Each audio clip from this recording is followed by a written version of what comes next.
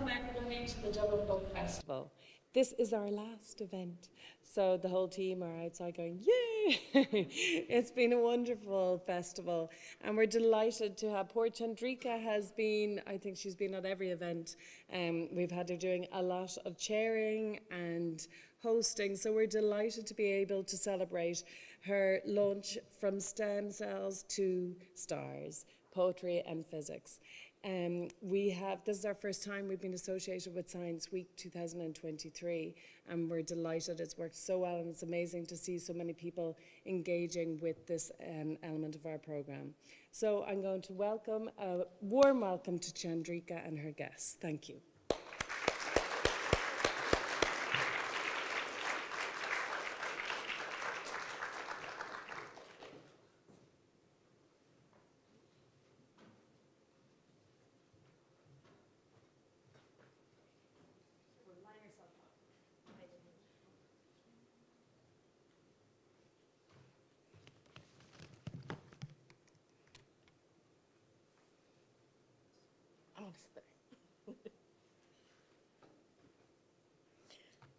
Phenomenal. Hello, everyone. Thank you so much for being here with us today.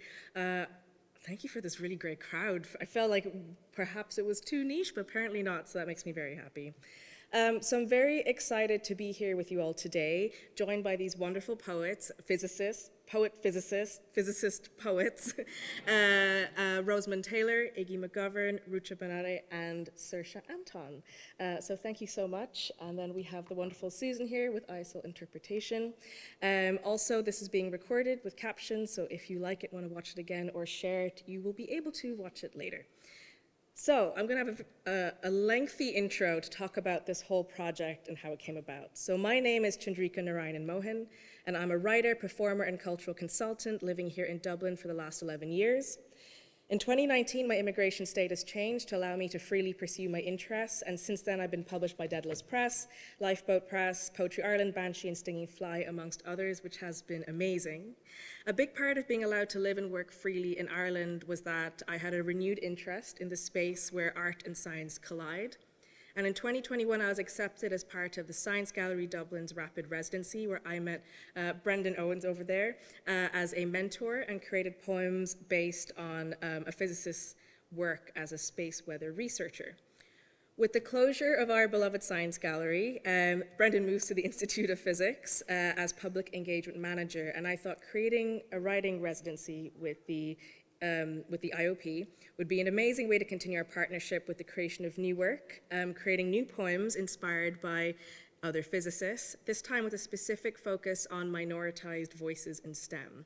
So I applied for an Arts Council Project Award and we got it. So this year we've had a number of events in Northern Irish Science Week, the IOP annual meeting, and a workshop with students at the Trinity Access Program Summer School, and finally today, this is how we're going to round out the Institute of Physics Writing Residency. And the body of work I created as part of all of it is over here, which some of you, I think, grabbed on the way in, which is very exciting. And it's a pamphlet called Mapping the Depths of Us, with editorial help from Will Keohan, designed by Gareth Jones, and based on interviews with Temilade Adegoke, Femi Bankole, Rucha Benare, who's also a poet and performing with us today, Dr. Siddhi Joshi, and Linda Hughes, and it's free, so help yourself. So what I'm going to do now is read 3 poems from the pamphlet, and then I'll be introducing the other readers one by one as they do their readings. We're going to have a wee chat, and then a little bit of time at the end for audience questions. If you have any burning questions, keep them in mind throughout the event. And yeah, I think that's all the intro I need to do. Also, if you want any more information about the residency, there's also recordings of previous events. At the back page of the pamphlet is the link where you can find everything. Okay, that is the long intro done. So I'm going to read 3 poems from the pamphlet. The first one is Oracle, which is inspired by Linda Hughes. Some people might recognize her from Met Erin, and she does the weather sometimes, but she's an amazing meteorologist, and I got to interview her. And one of her interests was making sure that young girls know that you can be a meteorologist and have these interests and do whatever you want. So this is called Oracle. Girls aren't supposed to play with storms, but I am wound around them. their intricacies, soft breezes, and brutalities. Why wouldn't this be a space for a girl? Surely we belong in the eye of things, in the precision point of potential destruction. Haven't we always been seer, soothsayer, truth-teller, Cassandra? Eyes always on things that shift, that flow, that rise and fall, the patterns of the world. Mouthpiece for foretelling, numbers and statistics flowing from fingertips, all lipstick and research. I hope they see me, messy pigtails, diamond-eyed, lightning-brained. I hope they point at the screen and ready themselves, curiosity ignited, prepare to step into a world of wind and blaze, salted equation, dark water, and sky. And the second poem I have is inspired by Dr. Siddhi Joshi, who is an oceanographer. And this poem is based on her talking to me about remote operated vehicles that scan the seabed and gather information for researchers. And I'm sure I should have been listening to the information, the scientific information, but I just kept thinking about the point of view of the robot on the seafloor. So this is called Release. The deck is noise-filled, babble, bustle, and buttons, bated breath and strained muscles, sea spray and gray clouds fizz and glimmer. I crave release, can feel the cold reaching up from the surface, a universe of secrets waiting, impatient, heavy, swaying, I am ready to feel weightless. Finally, the lowering, the sigh of it, ice cold with the comfort of a hot bath, salt and flicker, rumble and pressure. The muffled silence of ocean, bubble and echo. No more small voices, shrill, sharp laughter. Only power, only the big, the wide, the open. I wonder if I could will it to happen. The cable, umbilical, designed to keep me unbirthed, tethered, tamed, and trained. Imagine a snap, a wrench, a plummet, the weight of myself sinking, settling into sediment, into detritus, into seabed. Birthed into birthplace, from mother to mother, an inconceivable peace, unfathomable. I will not miss fluorescent lighting. I wasn't ready to return to the surface, to be dried out, analyzed, put to use again. I have no voice to scream in their faces, put me back. But I never really left, a part of me remains, while androids dream of electric sheep, ROVs dream of the sweet dark deep. And my last poem is inspired by Temilade Adegoke, who works in the University of Limerick with something called the Transmission Electron Microscope, which is TEM, and her name is Temi, and she's very into the big microscope. It's literally the size of a room. So what she does is she sort of utilizes imaging techniques to examine responsive materials, particularly nanomaterials. But also she was diagnosed with fibromyalgia, and she has talked about the difficulties of working while affected by these symptoms, but pushing through it. So essentially, I always knew this was going to be a love poem. So this is called The Girl is the Tower. The girl is the tower, is the little Lego man, is the girl staring at the screen, legs tired, boots chafing, until the images of nanowires are burnt into her eyeballs, stamped onto her corneas, her favorite film projected onto the back of her skull on repeat. At home in bed when she closes her eyes, the flaky tendrils and blurry grids pulse with promise and power, and when she has nightmares, they are of dendrites and exploding batteries and cars on fire, and the pain of dragging the carcass of hope back to square one. The smell of burning is still in her hair when she wakes, but when she dreams now, on the occasional night of solid sleep, soft smile, warm pillow, furrowed brow. She dreams of the perfect day when the sample prep is successful and her eyes light up, everything aligns just right. Let's not think of replicating this perfection, not right now. Let her enjoy the moment. When it's just her and the screen, the girl and the microscope the size of a room.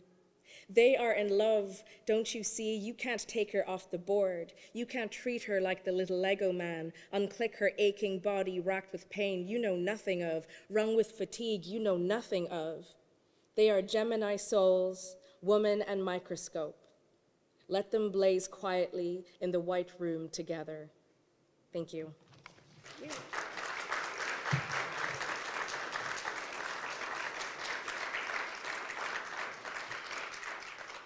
Oh, good, now I'm done. That's all over to you now. Okay, so our first reader for today is Saoirse Anton, who is an Irish writer, producer, and performer. She's also a feminist, optimist, enthusiast, opinionated scamp, and human being. Congrats. As a poet, she's performed extensively in Ireland and the UK, and her poem has been published in Rise Up and Repeal, Writings from the City, Cardiff 75, and she was commissioned by No Fit State Circus to write a poem for the 2022 Clifton Street Festival, and in 2023 was poet in resident on their production Sabotage. She's been commissioned by Studio 9 Animation Studio and RTE to write 2 short poetry films for children. She's basically done a load of stuff, and they're all brilliant, ranging from poetry to circus to performance to theater and everything in between. And when she's not writing, she performs with the Sparklets hula hoop troupe and works as a freelance producer. But today you're here to do some physics poems. Fabulous. Okay, thank you, and welcome to the stage, Saoirse Anton.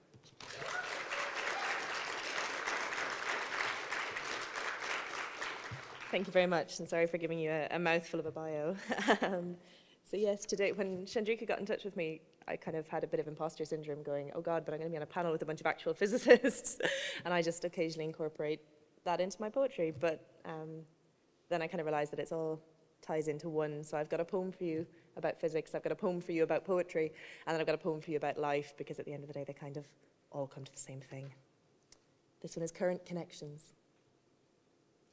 The median nerve and the ulnar are mediators, makers of meaning and motion. Behind Latin clinicality unseen, a current is sent from shoulder to pinky promise through a circuit in which the switch is the touch of another. Innumerable amperes of care surge from a hand on a shoulder. Fingertips and lips graze skin to spark a shock of desire, and arms in embrace earth the current moment. No ohm's resistance delays this electricity as it carries a laugh through a hand on a knee. In the median nerve and in the ulnar, the current of life flows free. Thank you. And this next one is called I've Been Dreaming Lately. I've been dreaming lately of Charlie Chaplin's boots, of old cracked soles, of turned out toes, and of skint kids pinching food. I've been dreaming lately of things without space in the day, of sad things, of quiet things, and of those so far away. I've been dreaming lately of the soldier without a home, of lofty dreams, of horror scenes of the lied to and cast out alone. I've been dreaming lately of all the words left unsaid, of the could have beens, the should have beens, and the lives we've lived instead. I've been dreaming lately of parties at Downing Street, of sly contracts, of selfless acts of an NHS run off its feet. I've been dreaming lately of hope and things that might be, of optimism, of brave decisions, of a future for you and for me. I've been dreaming lately of the words to that Cranberries song, of children in war, of families apart and the egos that brought it all on. I've been dreaming lately, and I'll dream until dreaming's done. Live a life that lives up to the dreaming of every soul under this sun. Thank you. And to round off, since I am a poet and not a physicist, this is a poem about poems, and it's called The Best Poems, which I don't claim to write, but let's hope this is one of them. Because the best poems are written standing up. Root yourself to the ground and fill your cup with words until they spill onto the page. Let the rush of life rage through you, and let that wave deliver you a verse. The best poems are written out loud. Loose your voice and speak to disperse the crowd of thoughts in which there is a hidden rhyme. Listen to the point in time you're in, and in sounds and silent spaces. Begin. The best poems are written by a laugh. Share a glinting smile and find a first draft in that grin. The best poems are written in the dark. See the stars gleam bright and mark your constellation thoughts in biro ink. The best poems are written with a meal. In breaking bread with friends you find you feel those words you'll crystallize into typed lines. The best poems are written while you walk. The best poems are written while you run. The best poems are written by the setting sun, in fleeting looks, in borrowed books between coffees, and on a brisk winter breeze. When you pause, or you dance, or you take that chance, when you skip, or you trip, or you fall, the best poems that can ever be written. And they're not really written at all. Thank you very much.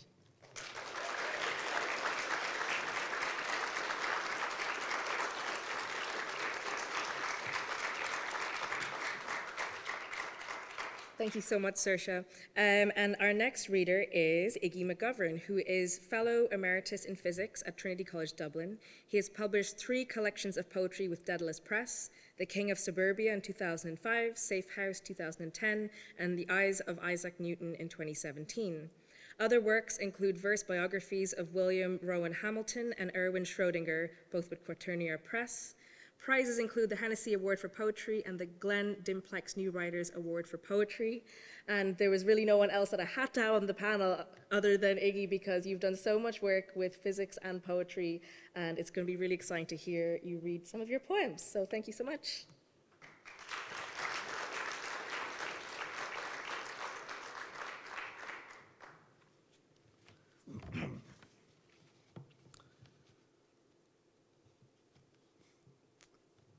The first poem is, has the title of, well, the last book is The Eyes of Isaac Newton, and this is the poem, The Eyes of Isaac Newton. He was a very strange man, Newton. He experimented on his own eyes with a sharp blade. He also figured out that sight was the result of light coming into the eye rather than going out of the eye. And he reckoned that light was made of small particles, which was revolutionary, but as Einstein showed later, that's certainly true in some circumstances. He was master of the mint.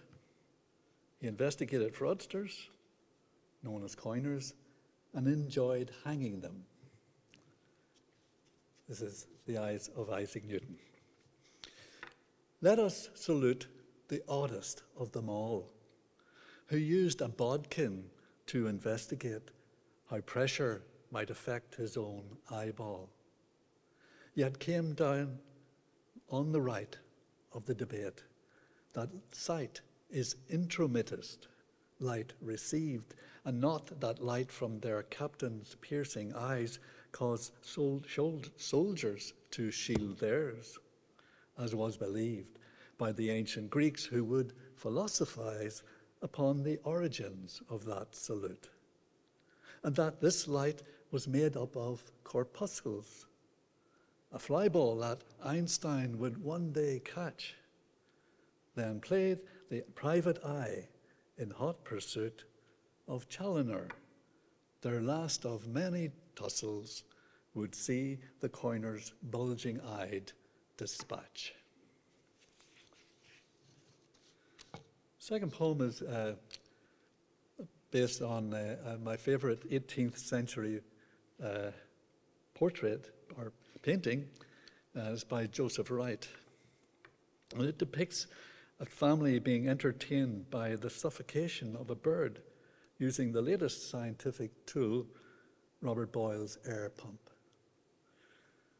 In the painting, the adults are enthralled, the children are appalled, and there's a courting couple who might indulge in some similar activity. I use air pumps in my own research, and I want to assure you no birds were harmed. An experiment on a bird in the air pump, after the painting by Joseph Wright of Derby. An after-dinner port and snuff diversion, this century of the scientificate is seriously right in front of the children. Even a daughter must remark the fate of the dove, is it? Perhaps a family pet? What rare conclusions might the Magus draw, his fingers godlight on the air inlet, enunciating one more sacred law. The others play at minor parts. The job of cranking up the vacuum takes the breath from one son. The assistant with the fob watch later writes a poem about death. Let's not forget stage right, the courting pair. Eyes only for each other. Left alone, they'd set some feathers flying through the air and make a fine snuff movie of their own. And finally, I've always loved proverbs, and I've come to regard them as short poems in themselves. And in this sequence of single-line poems, 10 old proverbs are modified as truisms that apply to the very modern arena of computer jargon. So maybe well, I'll just go straight to them. This is called Proverbs for the Computer Age. An apple a day keeps the hacker away. Bad news that travels fast. Better to light one intel than to cursor the darkness. When the mat's away, the mouse will play. Necessity is the motherboard of invention. Every blog has its day. Fight virus with virus. All that twitters is not scrolled. Let sleeping laptops lie, and beware of geeks bearing GIFs. Thank you.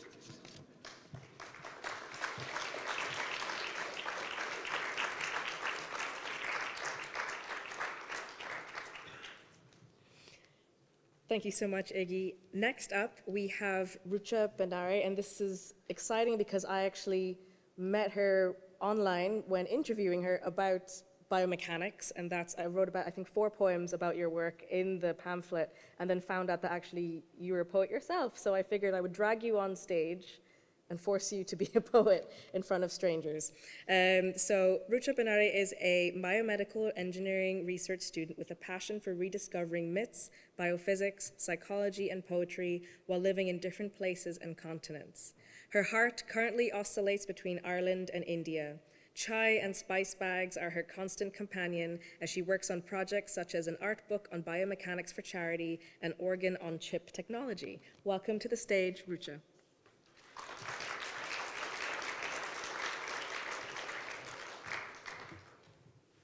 Hello, everyone. Thank you so much, Chandrika. That was a beautiful bio, by the way. That was a beautiful introduction. Thank you for that. You wrote that. Oh, yeah, there you go. Now, you inspired me. So I'm trying to unlock my phone. Sorry, I'm a very Gen Z person. I need my poems on my phone. So I only started doing poetry almost only 8 months ago, so please forgive me if I make any mistakes. My first poem is Biomechanics of a Beating Heart. All the lessons of helping heart patients in my medical device class could not prepare me for the eternity-old question in my head. What to do with a heavy heart that bleeds blue and red? For the fading love of ghosts of my future and my pasts, long lost and gone far, far away.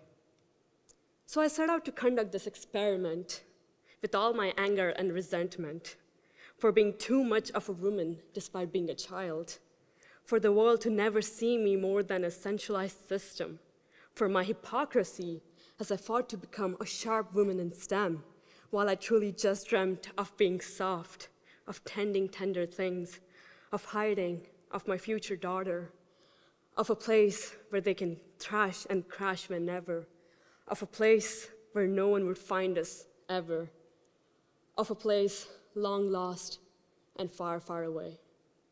And as I hunt in my abyss, I find glimpses of me in men, in women, in humans beyond, in my doomed childhood, coming out of the shadows of the Alps, of the Appalachians, of the Hajar, of the Himalayas. And sparks spasmed in my muscles as I got up from the floor for the 10th time, for the billionth blow, from the fifth land of monsters and men, and angels caressing and women wounding. And as I oscillated between their pain and mine, forgiveness seemed so effing tricky, for F is equal to KX, my beloved Hooke's law, couldn't help me then, as the value of the force no longer remained linearly proportional to the sufferings, to the excruciating sufferings that exist in this world, that seep into my thighs, into my eyes, into my tendons, into my bones. But we will never give up. I will never give up, as long as I have my friends by my side and my love in the world. I can jump and face any storm with a spring in my step until the last beat in my heart. So that's that one, and I do biomedical engineering, so I had to say biomechanics in my title. The next one is a bit heavy, we're going right into it. Thank you. It's called Black Hole of Grief. Like the refraction of light, his quiet smile splits my heart into a rainbow of emotions my heart couldn't analyze. It all feels warm and fuzzy, like when you and your black cat rub your backs blissfully on the green grass, like when you welcome the sweet stains on the cellulose on your shirt, like when your belly finally relaxes as you let yourself asleep on a stranger's sofa in Ithaca, like when his hand holds yours and all nerves and tendons sigh with relief. But I did not feel so when I hunted in my darkness of my abyss to find the pure intentions of a liar and a thief. For now it just feels like when the wind took me and my uncle by the car with all its centrifugal force and swirled us twice on the way to Pittsburgh. I'm coming down from the war now, but I couldn't wrap my head around then, and I can't wrap my head around now. For why warriors who truly only want love wear their ugliest, unlovable selves as an armor? It's not bottled up, but it's all bottled now. On that lovely bleak note, that's me. Thank you for listening.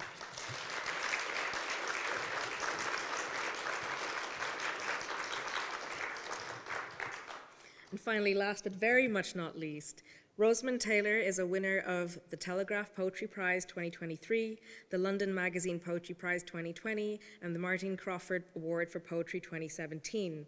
Her debut collection, In Her Jaws by Banshee Press 2022, was shortlisted for the Seamus Heaney Poetry Prize for First Collection and the Yeats Society Poetry Prize. Her work has been recorded for BBC Radio 4 and RT Radio, and I also just really love your physics poem, so that's why you're here today. Thank you so much. Welcome to the stage, Rosamund.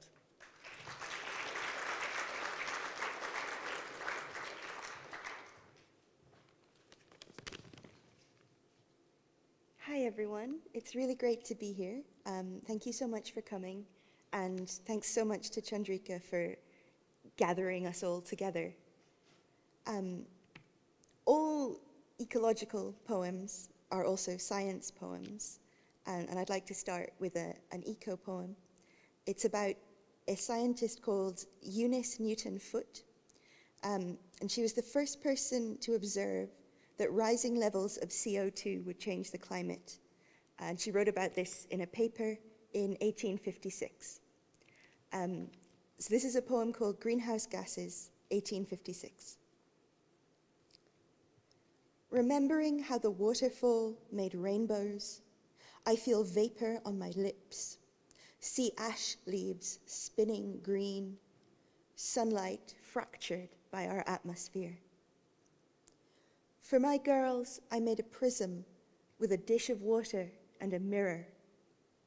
They were in bed, getting over chickenpox, and they stared at the square of color on the wall as though the white plaster was remade forever.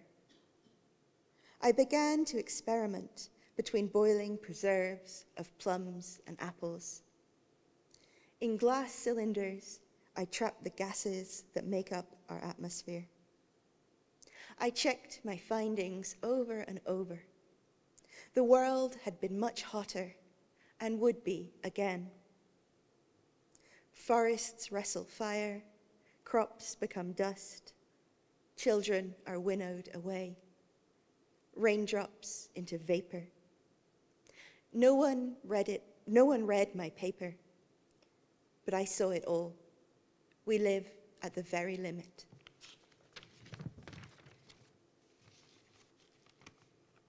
And next, I'd like to read a poem about Alicia Boole Stott, who was the daughter of the mathematician George Boole.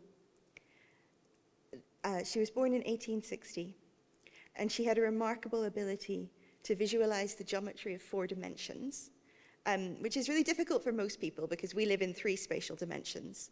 And she was able to create models of the 4 dimensions using wood or cardboard, the way you or I might draw like a 3-dimensional house or animal on a 2-dimensional piece of paper. And those models were really helpful to other mathematicians of her day. And this poem is called Tesseract, because that's the name given to a 4-dimensional cube. Tesseract. I made a tiny world on the hearth, coal scuttle a stable for ember horses. Ash people squeezed out of the dark grate told me stories in crackling voices. I stroked frost ferns on the windows, crystal castles made with silver arrow slits, full of markets selling cups of blue glacier.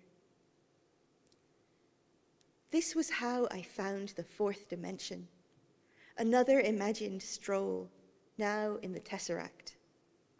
How I loved that word, Tesseract, a new language of geometry. As candles turn my room into flickering flat images, the shadows of the table of my sleeping sister, so I carve shadows of 4 dimensions in wood. I find other worlds. It is my peculiar talent to never lose my footing across new angles. I carry my lantern across chasms.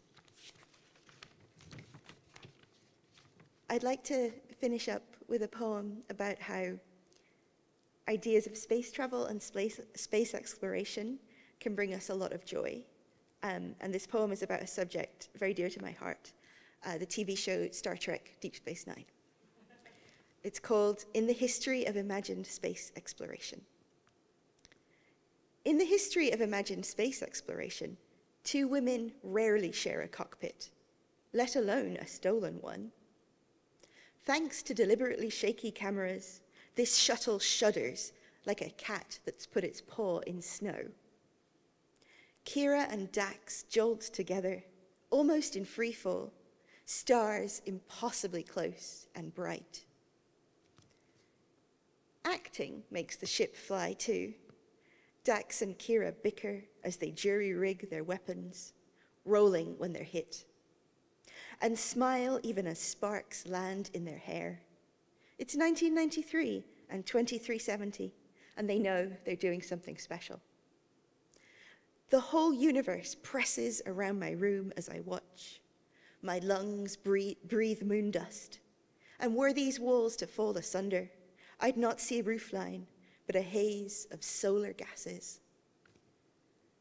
I'll always need this, hearing Dax shout as phasers erupt, "You fly, I'll shoot," holding my breath as the shuttle careens, and the comrades brim with conviction that all the bad things in the universe can be fixed in a 40-minute episode.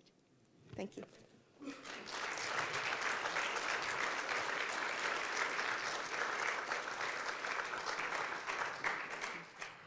Thank you so much, everyone, for being so generous with sharing your poetry and your time with us. So now we have maybe about 10 minutes for a very brief chat before opening up to the audience in case anyone has questions. They might all be Star Trek themed, but that's still also okay. So I suppose you all come from such different backgrounds. Well, I made an assumption earlier that Rosamund and Saoirse both are arts people looking at physics, but you just told me that actually your strongest subject was physics. And Only in school, only though. in There's school. there's a limit. And we have Iggy, who's taught so many physicists in Dublin, but has been writing collections about physics and poetry, and just poetry for a while. And then Rucha is someone who's an engineer and very recently started poetry. So you've all come at physics and poetry in very different ways. So I guess I'm going to ask, what is it for each of you that draws you to poetry and draws you to science and that space in between? Start with you. That's an enormous question. But I think, well, the same thing draws me to both, and I think it's ways of understanding. And I think that, I think poetry is, for me, a distillation of thoughts. And I always, when I write, I kind of gather things through the day, whether it's like pictures of things or literal objects or snippets of conversation. And then when I sit down to write, I kind of delve into them and expand and distill and sort of form a poem out of them. And I think that, I suppose, science is another way of understanding the world around us, and I think that the two intersect a lot. So yes, understanding, I think, is the synopsis, and then a search for it. And Iggy, how about yourself? Because you've been in that space for at least 3 collections. Yes. I think the only thing I can say is that how I ended up in that situation, and that was that my wife told me to go out and become interesting. And I was a physics professor. I thought that was pretty good, interesting. But that's what I did. I just followed up that line. I mean, I could sort of make it longer by saying that when I got to the classes, the car maintenance was really filled up. There was no room, and all the other ones, and the only thing left was creative writing. So it was just luck. Accident. Just accident that brought you into poetry over mechanics. Yes. Well, it's a lucky accident anyways. Sure. And Rucha, for yourself, because this isn't the first time you've engaged with arts and science either. You created an art book about biomechanics, so poetry is your recent foray into it. So tell me about that relationship between science and art for you. Sure thing. I mean, I have tried dropping out of engineering for the last 2 years, and I failed at it, and that's why I started doing poetry, to kind of just really navigate my place in STEM, my place as just a human being with clashing interests in just sciences especially, but at the same time, like the different cultures I'm navigating right now. It was a bit of, because of my aunt as well, she's a poet, and one of my best friends, he's a poet as well, so like watching them navigate their emotions, their upbringing, the way they handled their relationships with me, with other people, for the last few years really shaped my thinking about how poetry can be a really beautiful outlet. At the same time, because I was trying to drop out of engineering, I was like, what else can I do during my gap year, which I took last year, as I really started engaging in poetry because of that. So it's only been 8 months. But before that, like you said, I really know there's not just one quantitative way of doing science, and we all know now there isn't. But it's very, I mean, I'm in love with science. It's very romantic. Science is my muse, and I think it was just that, finding different ways to appreciate science and physics and the way I think.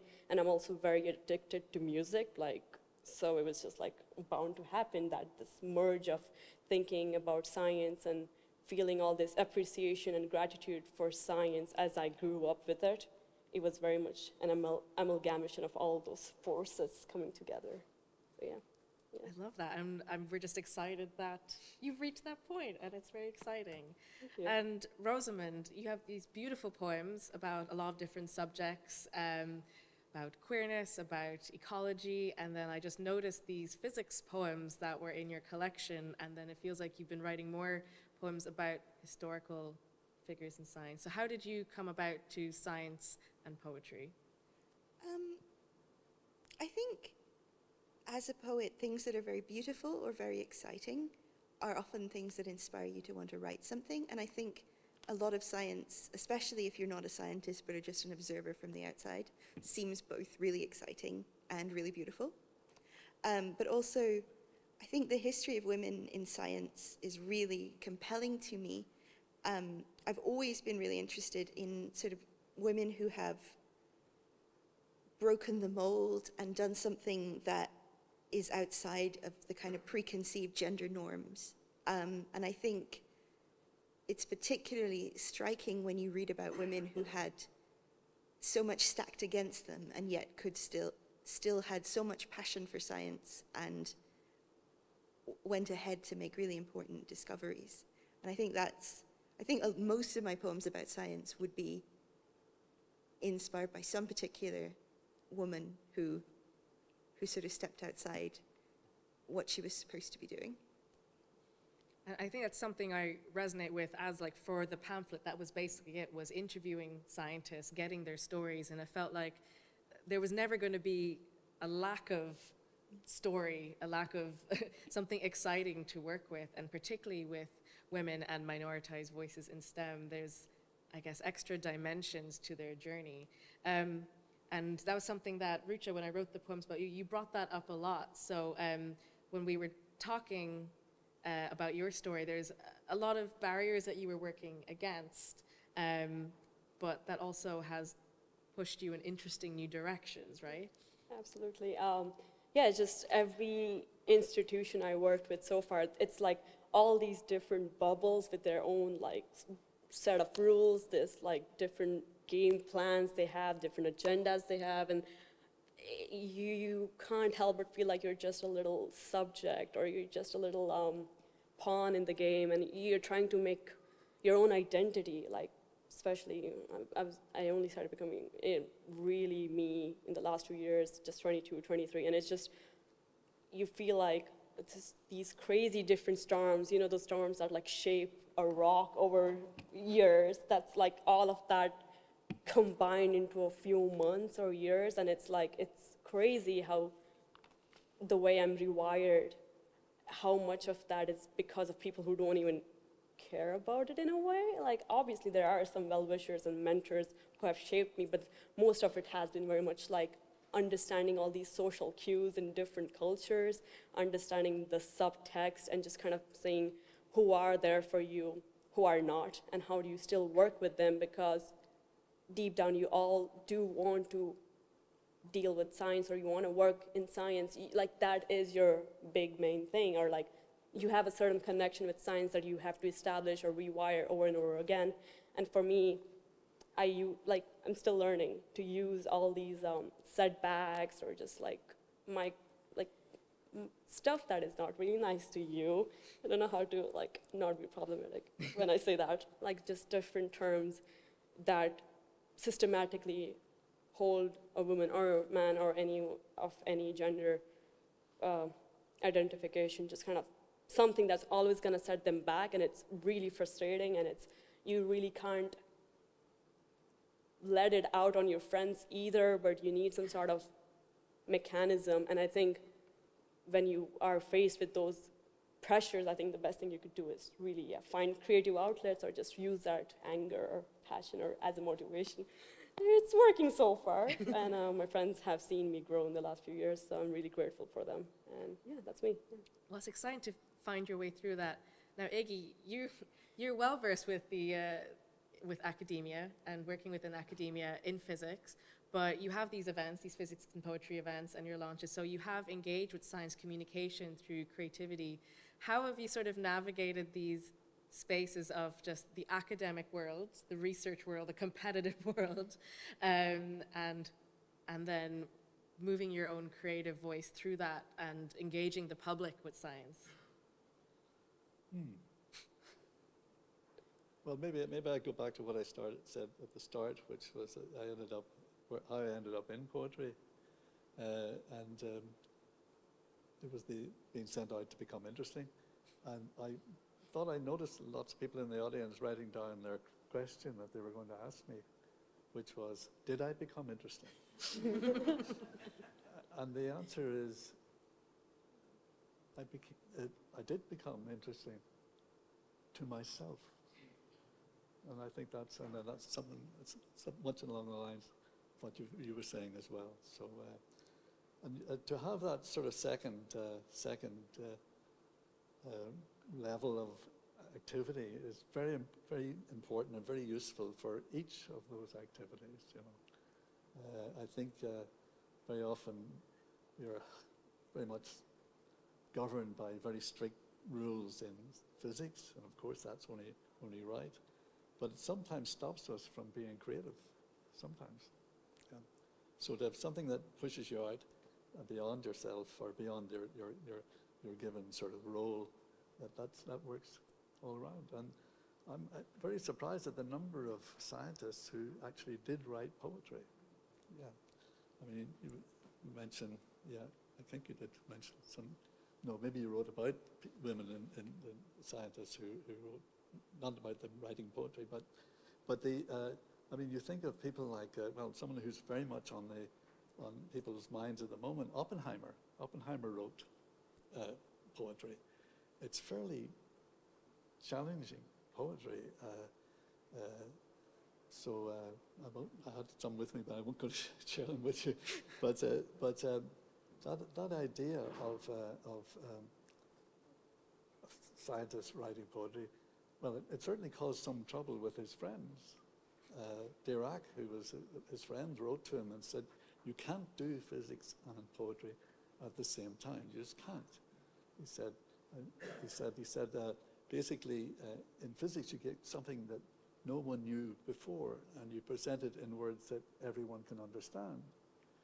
In poetry, you take something that everybody knows already and express it in words that no one can understand. And so, but I mean, that's kind of. But what's interesting enough was that Dirac then wrote a poem afterwards. So that's very interesting. Even like the idea that these are different things, but they overlap so much, and often it's just different ways of investigating life in different languages, and sometimes the same language. And Saoirse, you have a lot of different creative languages for your interests. And I actually realized that you were interested in science because you were part of the Institute of Physics booklet. And I was surprised to find you in there because I know you from the arts. So how did you end up in this space? So the Institute of Physics booklet, I ended up involved in through another writer, actually, Fiona Longmuir, she's a novelist, but also works with the Institute of Physics. And so it was her that brought that to my attention. And that was a really fun interview to do because it kind of, made me consider how my work intersects with physics and science more generally. So to be honest, I can't exactly remember what the trajectory was, but as I said, there's kind of always been an overlap. I worked for a while with the Science Gallery, and I've just always had a broad interest in lots of things, and I think those things have always then informed my writing. Being a bit of a massive nerd really helps with many things. And so I think, that kind of led me when Fiona was talking about looking for artists to speak to. I chatted to her about it because, it just made sense to me that the two would overlap. Well, I think you're in the right place with the art nerds and the science nerds. Speaking of arts and science nerds, over to you all. We have very little time, literally 5 minutes, for questions from the audience. You might be able to grab us after if you have very burning questions that were unable to be answered. But if anyone has a question, now is your time, or forever hold your peace. Is there anyone? Yes, we have one brave soul over there. I'm just going to wait for a microphone to get to you.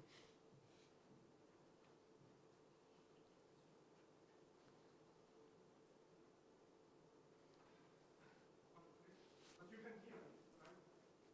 Yeah. So the question is about the starting. So when you are a scientist, not a traditional physicist, you like structures. So you like a theorem, you have a hypothesis, a thesis, an exotem, etc. So when you approach poetry, in starting and then, how do you do that?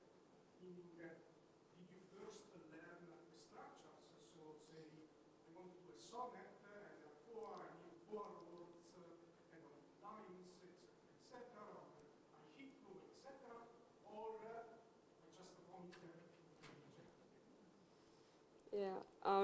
For me at least, it's very opposite of what I do in engineering. It's very much like I'm in an emotional turmoil, and at 2 a.m. I open my phone and I'm like, okay, I need to vomit what I'm feeling, and it just starts going. But because I've been trained so well in like structure and analysis, and it's very scientific, the way the rhythm, the rhyme goes. So it's the scientific part comes into play when I start typing. So before that, it's very much like, oh, there's this thing that really happened with me. And it's similar to my brother, he's also an artist, so it's very much that we really need to be in the zone. Like sometimes even for science as well, like sometimes you need to be in the zone to do the science. So for me, at least, it's the structure comes later. It's very much like looking at it afterwards and being like, okay, if I say it out loud, is there some sort of, it's almost like there are a few variables and there's like an equation in my brain, oh, it's matching the rhythm in my brain when I say it out loud. So the structure comes later. I think it's really lucky to have that urge that really makes you want to write something.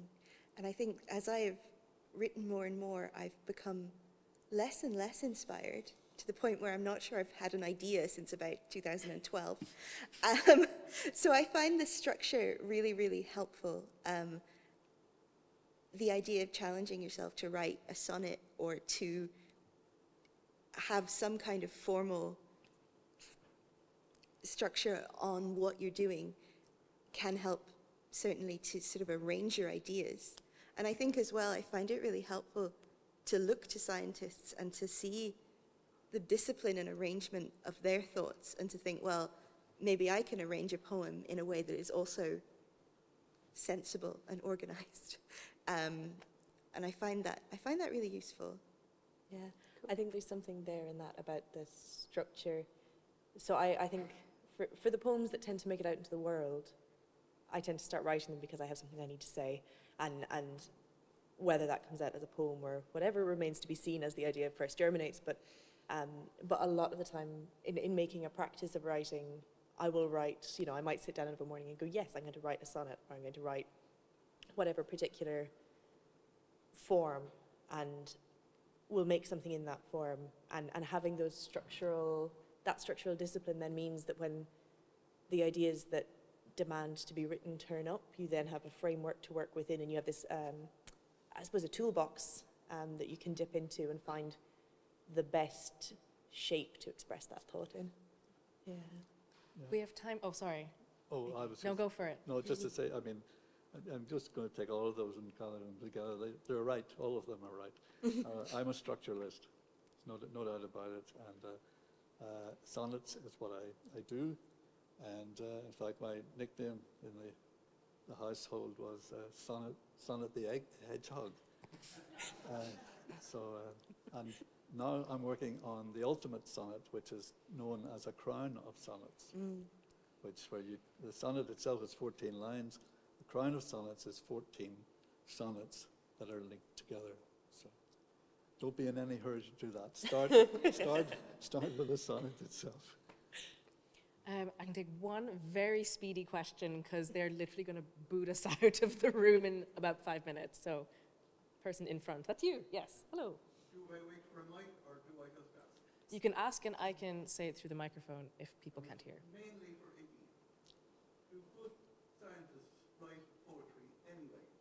And I think of Hamilton writing to his mate Wordsworth, saying, I think this is rather gorgeous.